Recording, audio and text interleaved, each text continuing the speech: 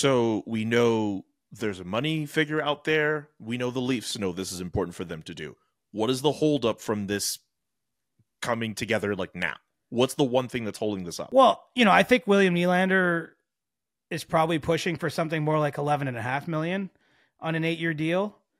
I'm sure the Leafs are trying to keep it to more like 11 million or 10.95 or, but I mean and so there can be a little bit of a negotiation, even when you've got to a healthy spot with talks about exactly where that number lands, depending on how the money's paid out and if it's all up front. And, obviously there's trade clauses and things that go in these deals. Like, I think that even when you get to a healthy spot, there's still a little bit of wiggle room at the end about where it ends up.